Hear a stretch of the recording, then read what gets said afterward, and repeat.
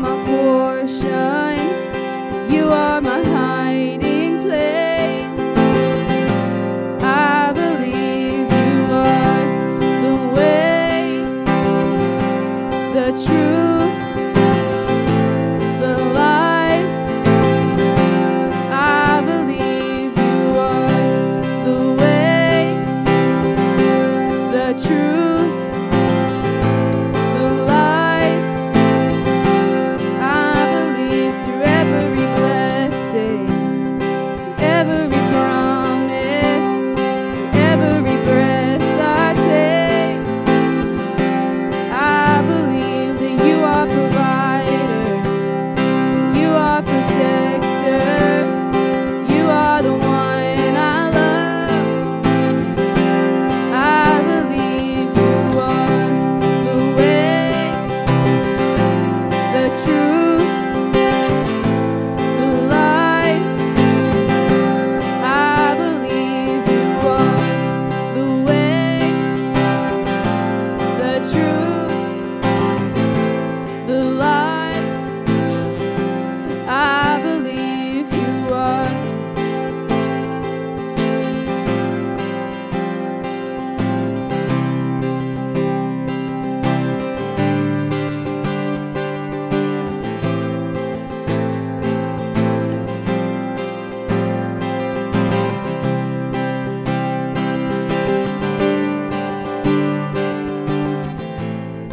It's a new horizon, and I'm set on you. And you meet me here today with mercies that are new. All my fears and doubts, they can all come true, but they can't stay long when I'm here with you. It's a new horizon, and I'm set on you. And you meet me here today with mercies that are new. All my fears and doubts, they can all come true, but they can't stay long when I believe you are the way, the truth, the life. I believe you are the way, the truth, the life.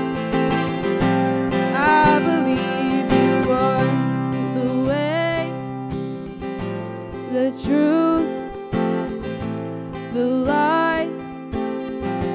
I believe you are the way, the truth, the life. I believe you are. Welcome to virtual worship at St. Mark's United Methodist Church for February 21st, 2021. Our announcements for the week are on the screen. Today is the first Sunday in the season of Lent, the 40 days before Easter Sunday. In this Lenten season, we'll be thinking about something Jesus told his disciples, that he is the way, the truth, and the life. And today we want to figure out how Jesus is our way. We are thankful you're joining us for worship. Let's join together in the call to worship. In you, Lord my God, I put my trust. I trust in you. Do not let me be put to shame, nor let my enemies triumph over me. No one who hopes in you will ever be put to shame. Show me your ways, Lord. Teach me your paths. Guide me in your truth and teach me. For you are God, my Savior, and my hope is in you all day long. Let us worship the Lord.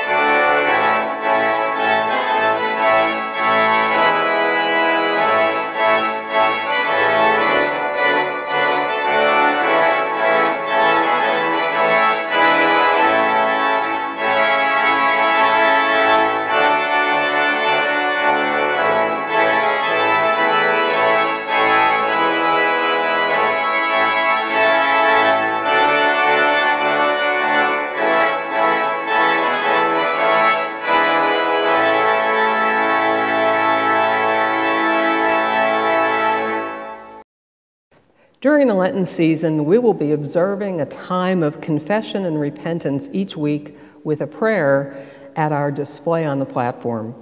And this display contains symbols that connect to our theme, the way, the truth, and the life. The stones form a path that symbolizes Jesus as the way, and the cross symbolizes Jesus as the truth.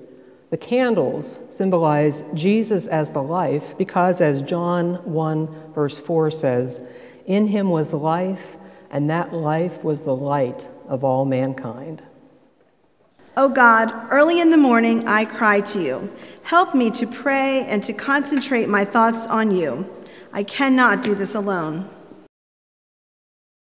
In me there is darkness, but with you there is light. I am lonely, but you do not leave me. I am feeble in heart, but with you there is help. I am restless, but with you there is peace. In me there is bitterness, but with you there is patience. I do not understand your ways, but you know the way for me. Restore me to liberty, and enable me to live now that I may answer before you and before men. Lord, whatever this day may bring, your name be praised. Amen. Jesus, we follow you the way. Hi kids, hope you're having a good morning and hope you had a good week. So just a quick question for you. Do you know what a compass is? It's a tool and it has a little needle inside, and the needle points to whichever direction you're going, and it always shows you where north is, so you can always find out which way you're heading. And it's a really useful little tool, but what's nice now is that if your family has a newer kind of car, it probably has a compass, sort of a compass built in so that you always know where you're going.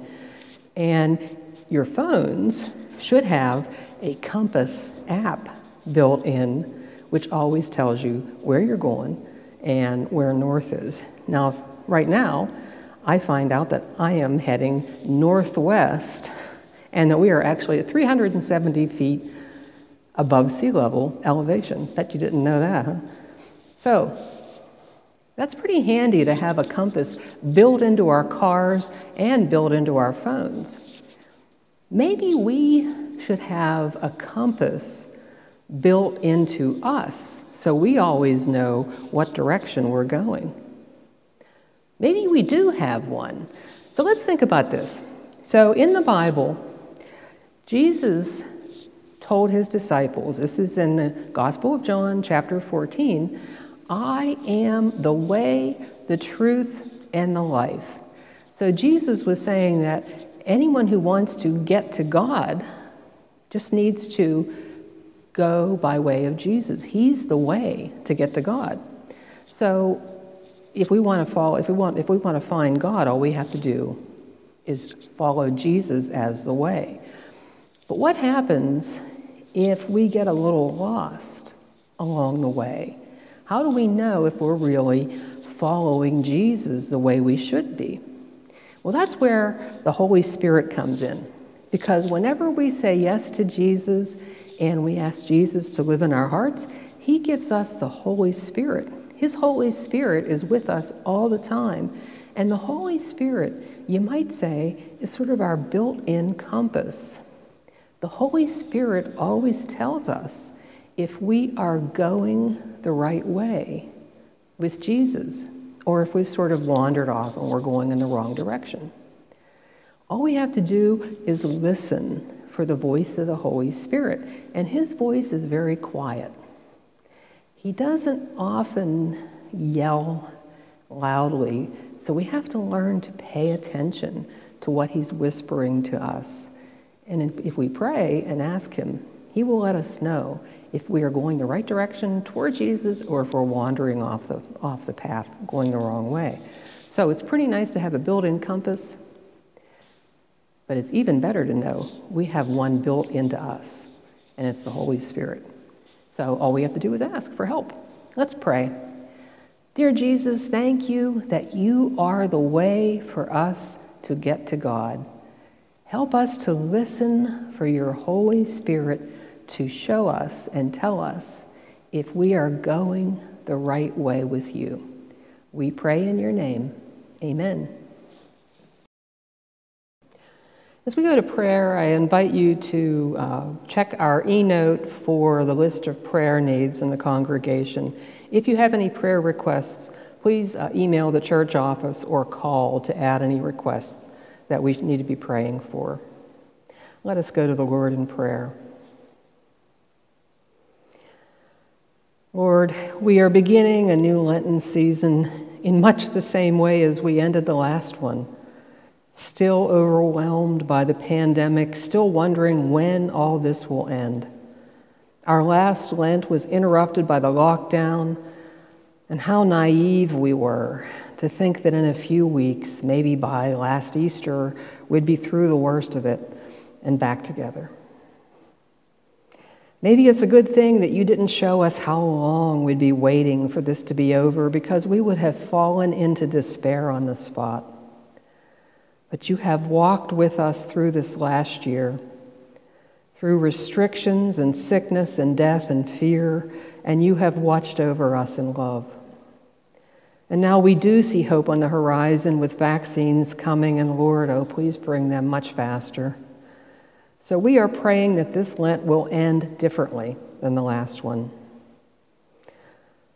Still, even if it doesn't, even if, you are still God. You are still with us. We will still walk with you.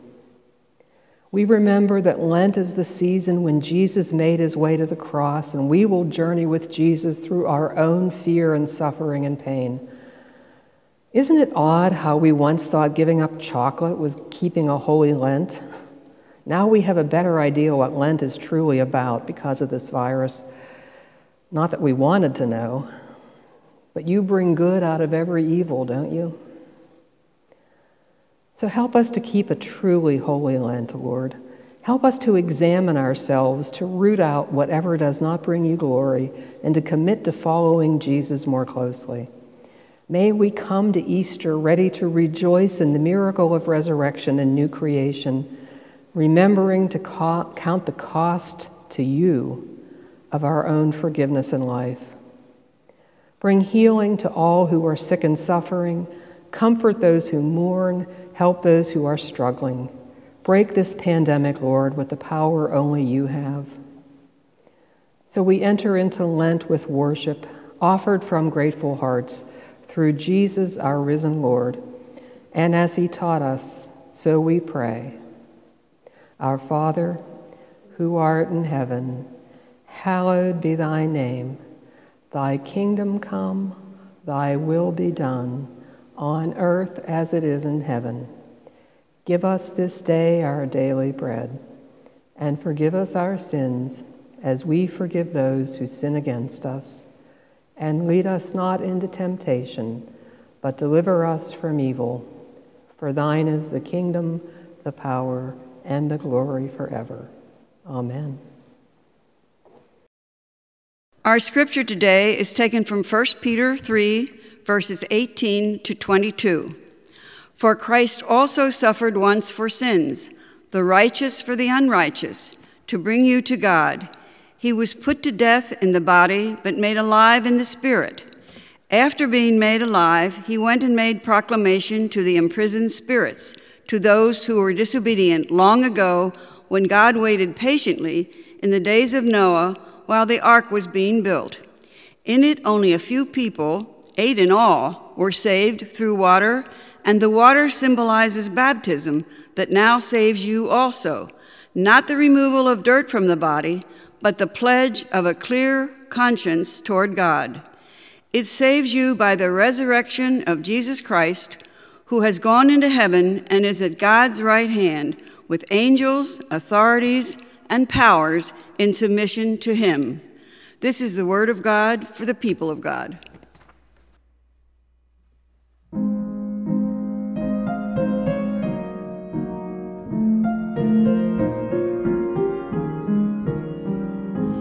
It that sent him there. It was his love that breathed the prayer. Father, forgive them, they know not what they do. It was his love that said, I offer myself for you. It was his love. It was Jesus' love. It was his love that said, I offer myself for you.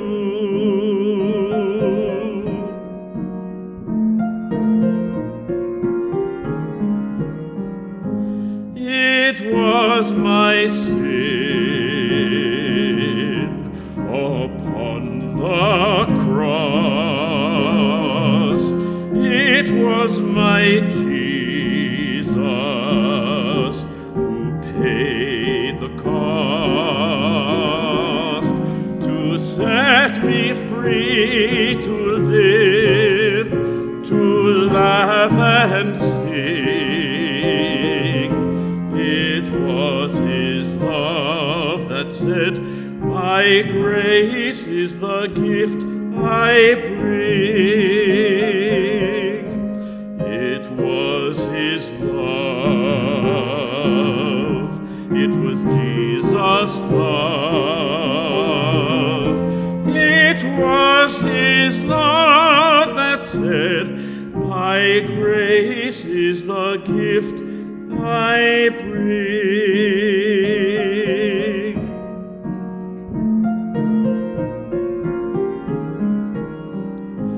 It was his will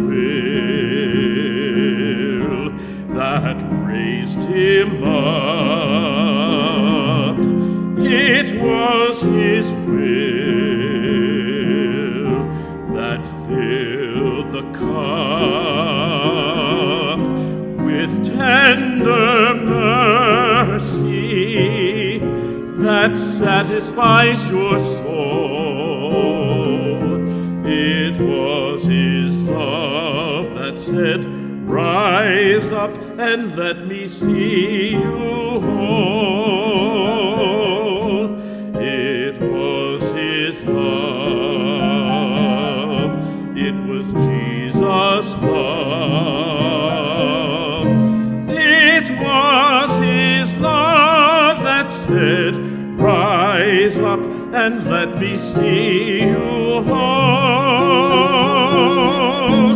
It was his love that said, rise up and let me see you whole.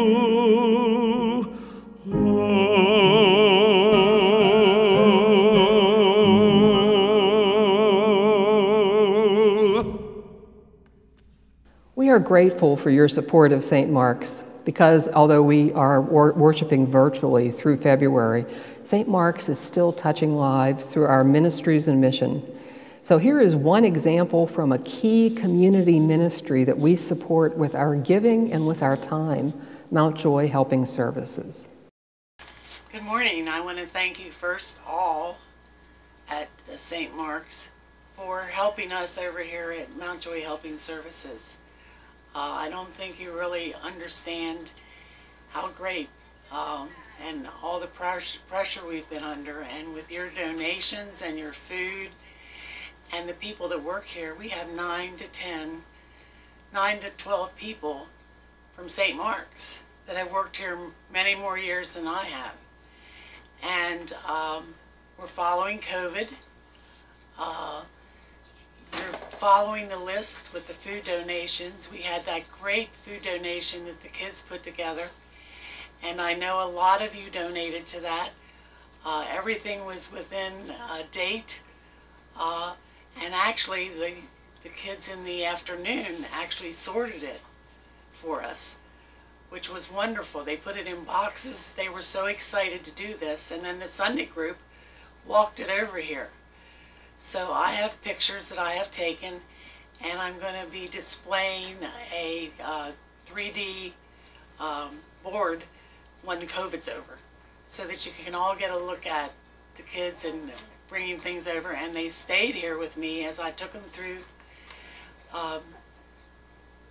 Mount Joy, through the food bank, and they asked me questions. They told me what they would like to see in the bags, and that kind of thing. They were really, really interested, and we're blessed with great kids at our church. Also, the financial donations have been going to help us with the bills that people have. This COVID has really affected so many families, and to tell you the truth, the $600 is just not cutting it when some of their rent is like $900. Landlords are not following no eviction. They're adding fees on to every day they're late.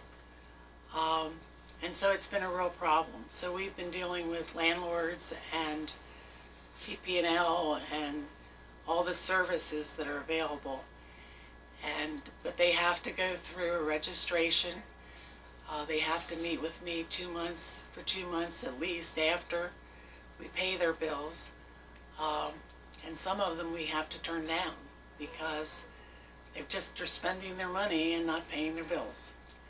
So we thank you so much for this. The church has been a blessing. We love going there. And the community, I see more and more people asking, is that your church over there? And so I'm hoping we can get more and more people to actually start watching the programs and that type of thing. Thank you. Your giving makes it possible for us to touch lives through the work of Mount Joy Helping Services. Thank you for bringing your offerings to the church office or for giving securely online, which you may do by clicking on the link on the church website. Let us pray for the offering we will be receiving. Lord, the needs around us are overwhelming, and sometimes we wonder whether anything we do really makes a difference. But we remember that you call us to give what we have and let you take care of the rest. As Jesus took 5 loaves of bread and 2 fish and multiplied them to feed thousands. So we give what we have to you in the name of Jesus, our risen Lord and Savior, and we trust you to use our offering to meet the needs of many in his name. Amen. So we all think we know the best way to get somewhere, right? I certainly do. And a few years back, I had to go to a meeting at a church in Whitehaven up in the Poconos. So I plugged my destination into Google Maps, and I'm thinking Google Maps is going to tell me probably I-81 and then I-80.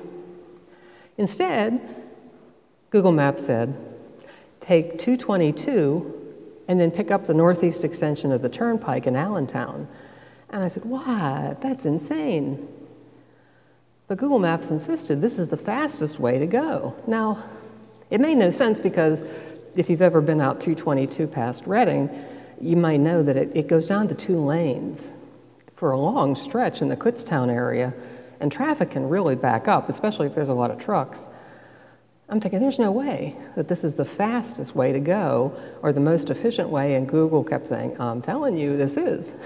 As it turns out, I hate it when Google is right, but it turns out Google Maps was correct because it took me 2 hours and 15 minutes, even though I was driving through a snowstorm from Allentown up north on the northeast extension. There were alternate routes, but it would have taken me longer.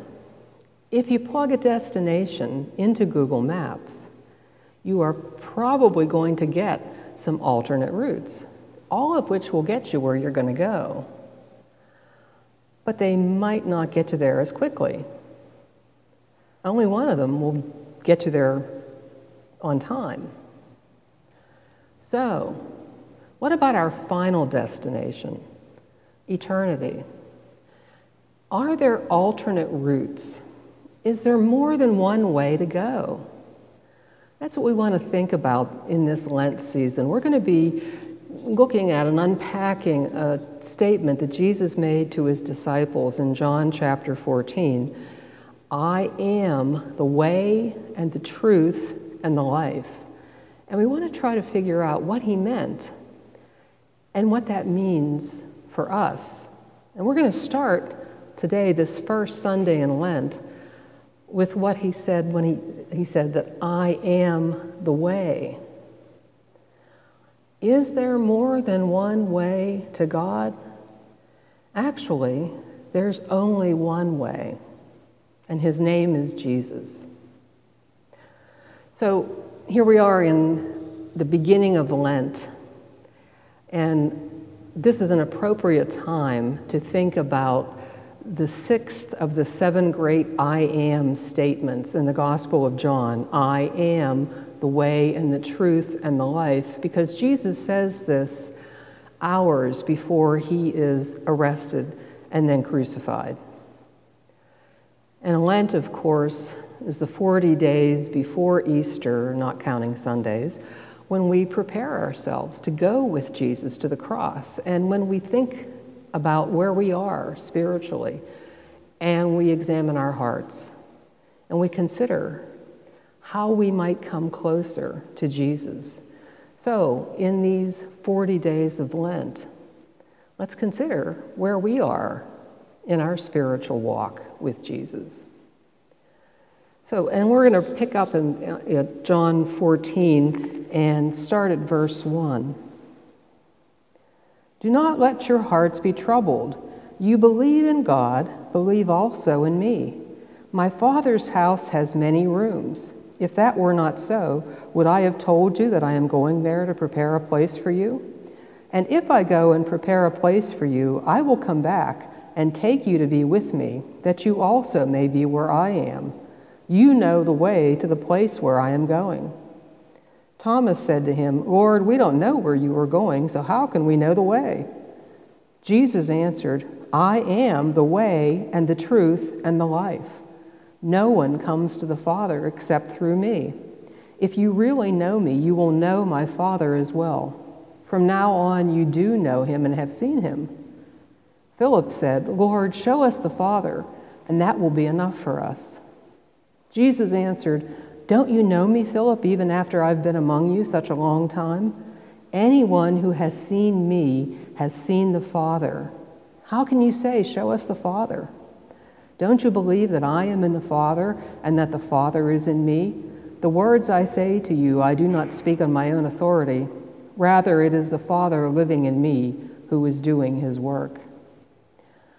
And we're going to be coming back to this passage again and again throughout Lent. But again, this is hours before the arrest and crucifixion of Jesus, and he's trying to prepare his disciples for what's to come. And he says, I'm going away, and I'm going to prepare a place for you. The place is not so much a physical place, but a place with his Father. Because when Jesus goes to the cross, and then when he rises again from the tomb 3 days on the third day, he has prepared a place because he has made it possible for us to be forgiven, for us to be reconciled to his Father, and for us to have eternal life with him. And all of those things prepare the place for us with his Father. And he says, and I'm coming back so I can take you to be with me, and you know the way to the place where I'm going. Or you should, let's put it that way. And Thomas, who's never afraid to give voice to what everybody else is thinking, but who's afraid to say, says, we don't even know where you're going. How are we supposed to know the way? And that's when Jesus says, I am the way and the truth and the life. The sixth of these 7 I am statements in John. And in each of those 7 I am statements, Jesus very deliberately refers to himself with the personal name of God that God reveals to Moses. Remember all the way back at the burning bush in Exodus chapter 3, verse 14, when Moses asked this God who was speaking to him for his name, God said to Moses, "I am who I am." This is what you are to say to the Israelites. "I am has sent me to you." So when Jesus says, "I am," he's telling his disciples something. He is saying, "I am God in human flesh." And he is also revealing three critical truths about himself in this 6 of 7 I am statements. First of all, as he says, "I am the way." The way is a pretty common description in the Old Testament to speak about how God wants us to live. To walk in God's ways is a common way of describing how we are supposed to be in God's presence. And just for just a couple of examples, let's look at Isaiah chapter 30. We're going to pick up at verse 19. "People of Zion who live in Jerusalem, you will weep no more. How gracious will he be when you cry for help? As soon as he hears, he will answer you. Although the Lord gives you the bread of adversity and the water of affliction, your teachers will be hidden no more. With your own eyes you will see them. Whether you turn to the right or to the left, your ears will hear a voice behind you saying, 'This is the way, walk in it.'" Walking is the term in both the Old and New Testaments that describes the way of life. The way is how God wants us to approach him. And so let's go again to Jeremiah chapter 6, verse 16. "This is what the Lord says, stand at the crossroads and look, ask for the ancient paths, ask where the good way is, and walk in it, and you will find rest for your souls. But you said, we will not walk in it," which was the problem Israel had. And then again, one more from Micah chapter 4. Verse 2, "Many nations will come and say, 'Come, let us go up to the mountain of the Lord, to the temple of the God of Jacob. He will teach us his ways so that we may walk in his paths.'" And indeed, the law of Moses, the Torah, was said to be the way in which Israel could walk with God. But what's different about what Jesus is saying is Jesus doesn't say, "I will show you the way." Jesus says, "I am the way." He actually is the way to get to God. And not a way, the way. And that's the hard and challenging part. And as we go through this series, we're going to talk some more about why that is, why it is that Jesus is the only way. But let me just throw out a few things to think about on that question to give you something to chew on before, and we'll come back to this idea later on. Why is Jesus the only way to God? Only Jesus is God in human flesh, as he tells us and he tells his disciples again and again, 7 times in the Gospel of John. I am. Only Jesus lived perfectly before his Father, the way that God intended all human beings to live. Only Jesus kept the law of the Lord the way God intended the law to be kept. Only Jesus laid down his sinless life as a perfect sacrifice to redeem all of us from slavery to sin and death. Only Jesus rose from death bodily 3 days later to a new and eternal kind of life. Only Jesus, by this death and resurrection, has opened up the way to God's own throne. And this is what Hebrews chapter 10 tells us. beginning at verse 19. Therefore, brothers and sisters, since we have confidence to enter the most holy place by the blood of Jesus, by a new and living way opened for us through the curtain, that is, his body, and since we have a great high priest over the house of God, let us draw near to God with a sincere heart and with a full assurance that faith brings, having our hearts sprinkled to cleanse us from a guilty conscience, and having our bodies washed with pure water. Let us hold unswervingly to the hope we profess, for he who promised is faithful. Jesus has opened up the way to the very presence of God. He is the only way to come to God. And since he is the only way, what are we supposed to do about that? I'm just going to go out on a limb here and guess that most of you who are watching this service would agree that Jesus is the only way, that you have already made a commitment of your life to Jesus. And of course, that's the first thing that we all have to do, is that we have to put our trust in Jesus, that he is who he says he is, and he can do what he says he can do. That he is God in human flesh, and he can save us from sin, and he can reconcile us to the Father, and he can give us eternal life. All of those things are necessary for us to take that first step. Saved by grace, the grace of God, through our faith. But then after that, what happens then? That's just the first step. Then we have a whole life of discipleship. Our faith doesn't stop there after that first decision we make to trust Jesus. What does it mean after that first step that Jesus is the way? Let me suggest the most basic thing that means is that we have to follow Jesus. He is the way. We need to follow him. Consider that in the Gospels, 34 times Jesus says, "Follow me." That seems fairly clear. It must mean it's something he wants us to do. Sometimes we don't do it so well.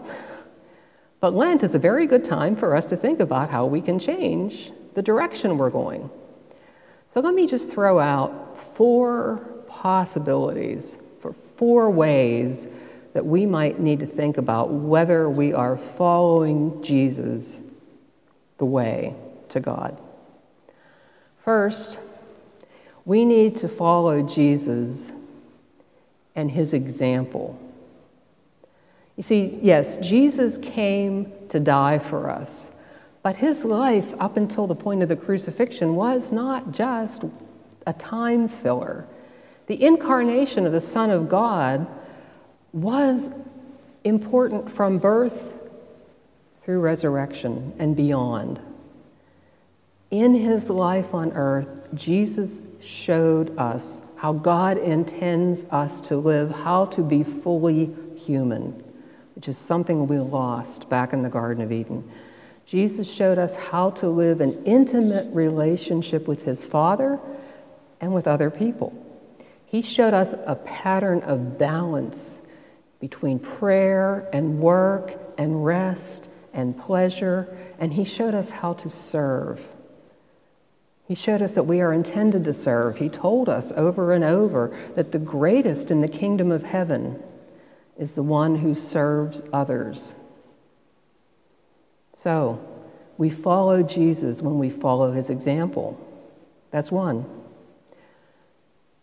We also need to follow Jesus to the places we would rather not go, out of our comfort zone. Don't you hate it when Jesus kicks you out of your comfort zone, right when you're just feeling good about where you are? Jesus says, nope, let's keep going. But he does this throughout Scripture, so don't feel bad. He took Peter, that good Jewish boy, and kicked him straight into the home of Cornelius, a Roman centurion, and he had Peter baptize Cornelius and his whole household. I mean, not only is Cornelius a Gentile, but he's a Roman military officer. He took Paul, a Pharisee, and sent Paul over the entire Roman Empire, converting pagans to faith in the one true God through Jesus, he had Paul going straight into the household of Caesar. You talk about pulling people out of their comfort zones. That's just what Jesus does. And let me just point out, Jesus never asks us to do something he hasn't already done himself. Just for example, let's take a look at the letter to the Philippians, chapter 2, just for proof of this. Verse 6, who being in very nature God, did not consider equality with God something to be used to his own advantage. Rather, he made himself nothing by taking the very nature of a servant, being made in human likeness, and being found in appearance as a man, he humbled himself by being obedient to death, even death on a cross. Jesus didn't stay in his comfort zone in heaven, although he could have. He left his comfort zone to come to become one of us, to save us. And he wants us to leave our comfort zones to join him in his mission of healing and helping and saving and serving a world that is suffering and dying for want of knowing him. We follow Jesus when we follow him out of our comfort zones. Third, we follow Jesus to the cross by taking up our own cross. And, he warned us about this. He warns us over and over that all of his disciples are going to have to take up a cross.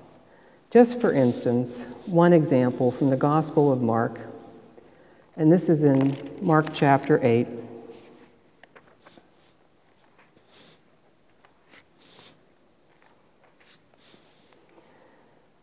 Verse 34, then he called the crowd to him along with his disciples and said, whoever wants to be my disciple must deny themselves and take up their cross and follow me. For whoever wants to save their life will lose it, but whoever loses their life for me and for the gospel will save it. What good is it for someone to gain the whole world yet forfeit their soul? Or what can anyone give in exchange for their soul? Take up a cross and follow Jesus. So think of the cross that Jesus is referring to here as God's will for your life. The actual cross was God's will for Jesus. There are not many of us today who are going to be asked to die a martyr's death, certainly not on the cross, although our brothers and sisters in countries around the world, they know what he's talking about, very literally. But for us,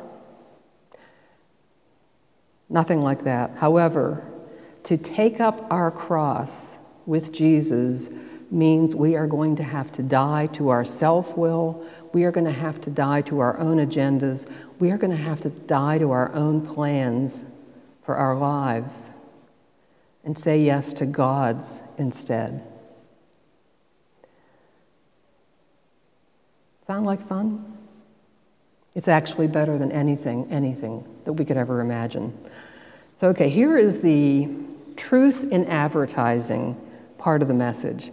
Consider this like the terms of service on a website that no one ever reads, right? You just scroll down to the bottom and click I agree. Well, see, the church doesn't really promote this a lot or make you really agree to this or read through it. But here's an uncomfortable truth about faith. I am convinced that to be a truly committed follower of Jesus, we are each going to have to go through the same kinds of things that Jesus went through. Humiliation, shame, suffering, pain, death to some of the things that we think are important. None of us want to hear that. We like to think of the Christian life as being strength to strength, right? Victory to victory, glory to glory. Sometimes it is, but it is also learning how to walk with Jesus through the valley of the shadow of death. We follow Jesus when we follow him to the cross and take up our own. And then finally, we follow Jesus to glory, because there is glory on the other side of suffering and pain in this world. Jesus has just gone ahead of us. He's gone ahead of us there. And he's in heaven. He's waiting for the right time, for the Kairos time, when he will come back and he will bring heaven in all of its glory, the kingdom of God in all of its glory to earth. And let's go back to Hebrews again, and we're going to pick up in chapter 1, verse 1.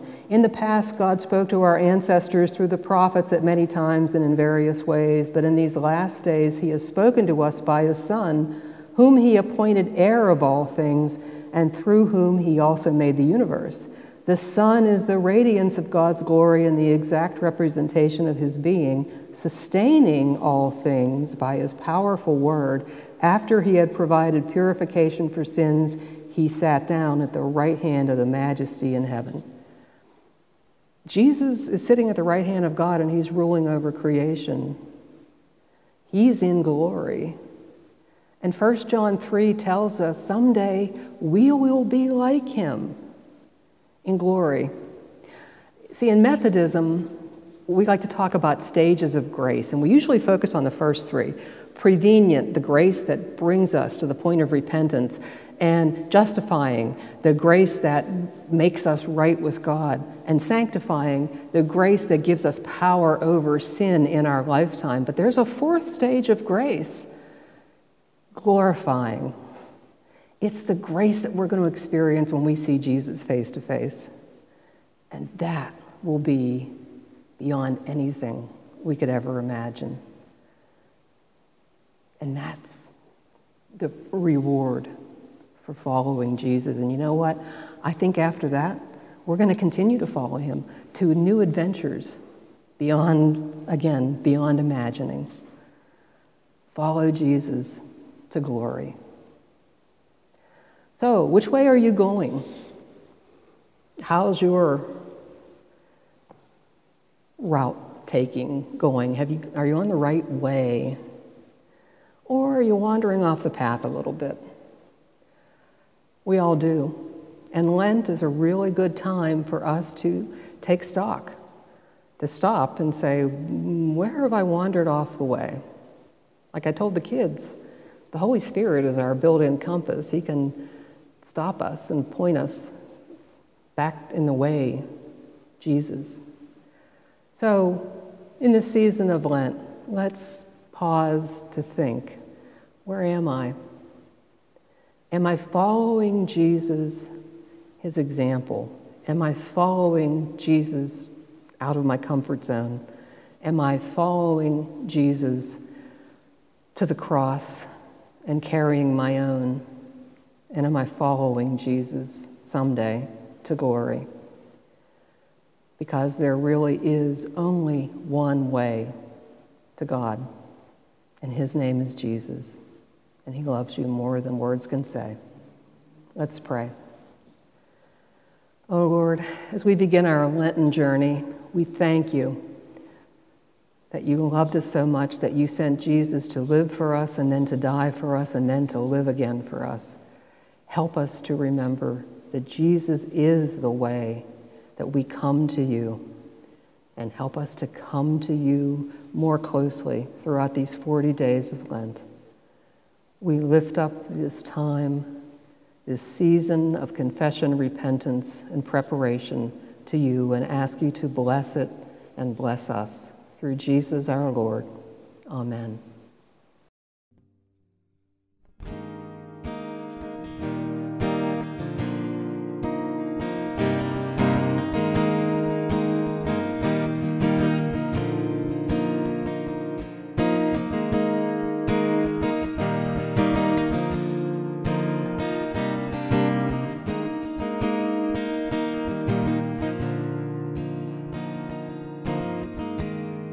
There's a table that you've prepared for me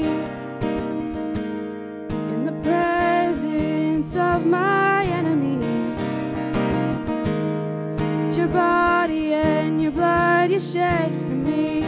This is how I fight my battles.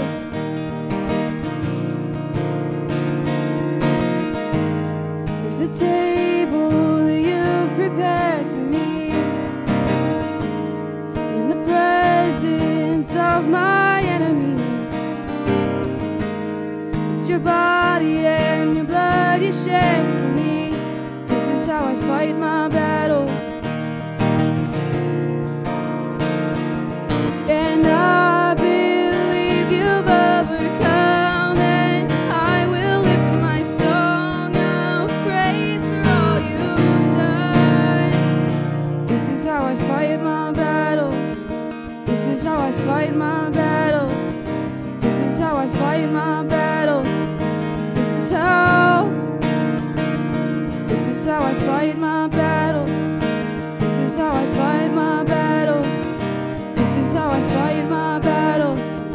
This is how. In the valley, I know that you're with me. Surely your goodness and your mercy follow me. So my weapons are praise and thanksgiving. This is how I fight my battles.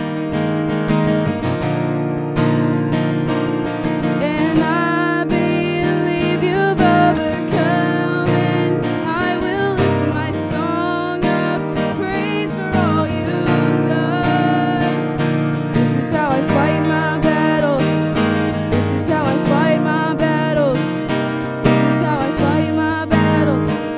This is how. This is how I fight my battles. This is how I fight my battles. This is how I fight my battles.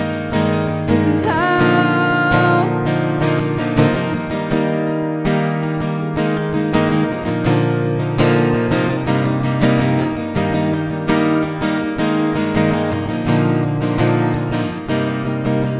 It may look like I'm surrounded, but I'm surrounded by you.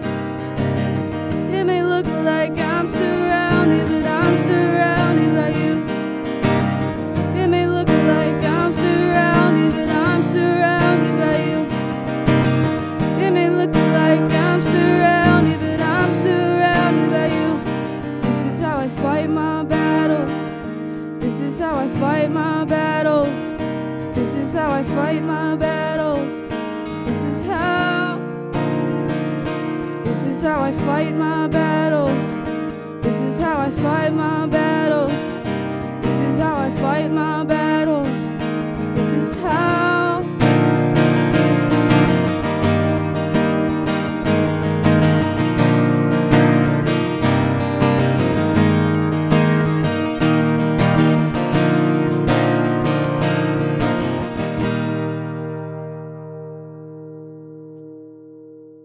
Receive the blessing of the Lord. Oh, the depth of the riches and wisdom and knowledge of God! How unsearchable are his judgments, and how inscrutable his ways! For from him and through him and to him are all things. To him be glory forever. Brothers and sisters, go in peace to serve the Lord and to follow his way. Amen.